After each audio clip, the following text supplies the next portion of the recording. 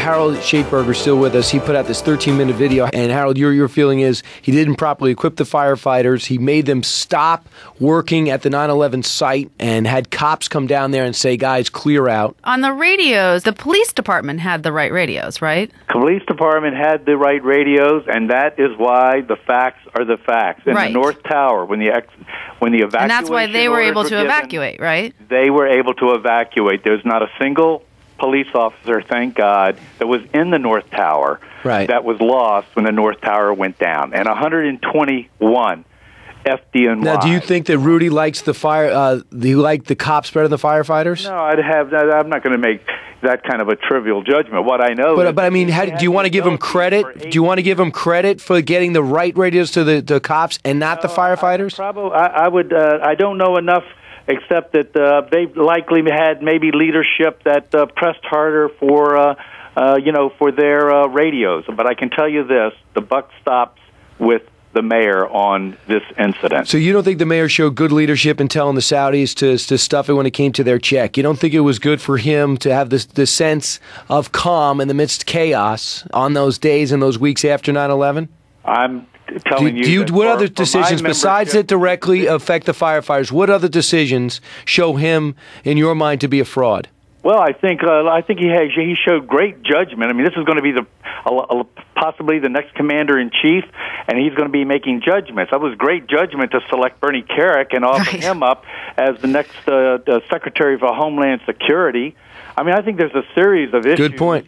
That could be called into question about his judgment ability. But I mean, and also you could look back and say, why was the president? Why did he check out on the president's background check, and then all of a sudden everything fell apart like a house of cards there? So I have no idea why Bernie Kerik got as far up as he did.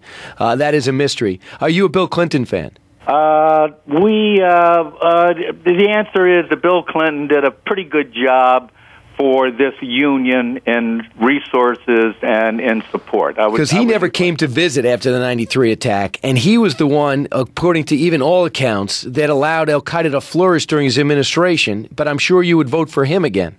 Well, clearly he made mistakes. First of all, Bill Clinton's not running for presidency of the United States again. On basically his policies. On the candidates who are putting themselves forward. Who are you backing? Our next commander-in-chief. Who are you backing? We're not backing anybody yet. We're going through a process, and very likely in September we will work our way to make a decision. Yeah. By the way, it doesn't matter who he's backing. The fact, because the stuff he's talking about is really important. He's got a political organization. The stuff he's talking about is important. The fact that Rudy Giuliani did not get them the right radios, and a bunch of people died. And it's a really serious issue. And the stuff that he's raising is important, and you're trying to distract away. But you act like Rudy Giuliani sits there with a checklist of like no radios for the fire department, give radios to the cops. It was his job. If you know how to give the radios to the police department, then you know to give the radios. You can't bring up a political question to someone who says don't vote for Rudy Giuliani? Because you're implying that somehow this is political. The facts are the facts.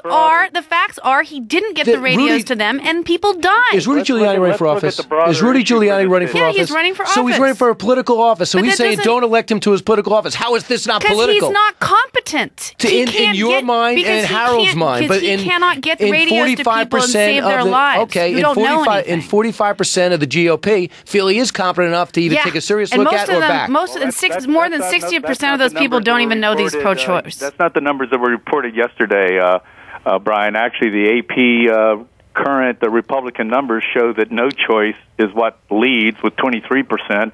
Rudy has fallen to. Is he among the leaders?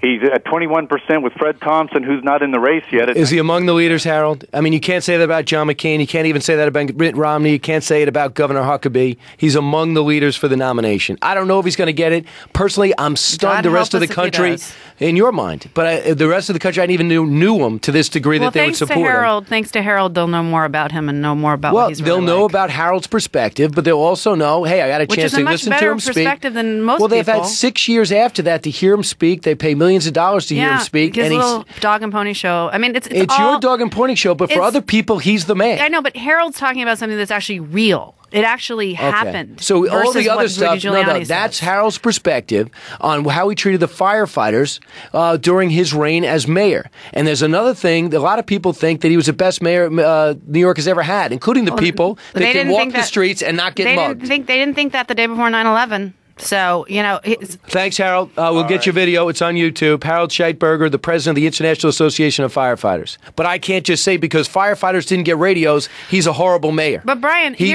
reduced crime, reduced taxes, and what he's done to this city as a citizen of New York, I couldn't believe in my lifetime. Okay, but he has made his central crime, thing. No. Taxes, his central thing for running for president is terror.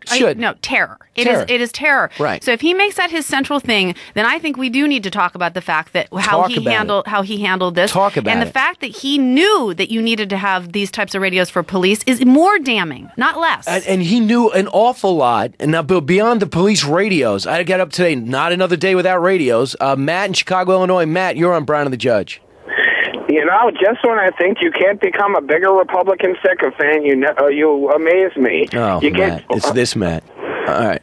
Real quick, Matt, get your anger out so you don't kick your dog today. The anger out. What I'm pointing out here is that Giuliani's big accomplishment, his qualification for president, is watching a large city under his supervision be blown up to terrorists. That's not a qualification. That's right. I'm trying to think of the army that Rudy had.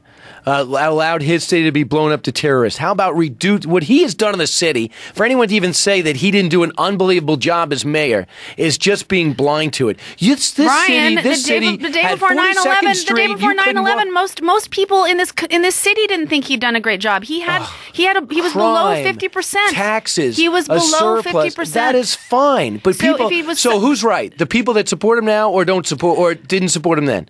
The people what do you want to talk about before 9/11 or after 9/11? I say the people that support him now, and it just keeps on going down and down, and it will continue to go down the more they learn about him. It's all based on this fraud, this idea of him as this big 9/11 leader, which he's not. Did he reduce crime in the city? Yes. Did he clean up 42nd Street? Yes. But the fact of the matter is, he had low approval ratings before 9/11. Did he reduce taxes? But Brian, did he leave a surplus? The fact. No, but you don't like the pluses.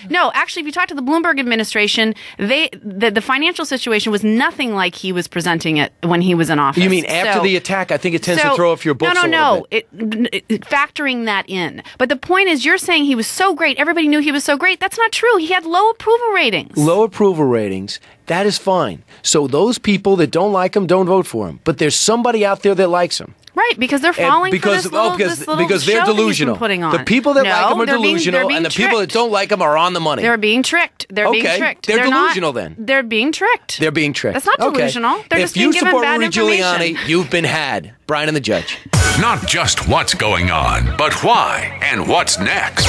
Brian and the Judge on Fox News Talk.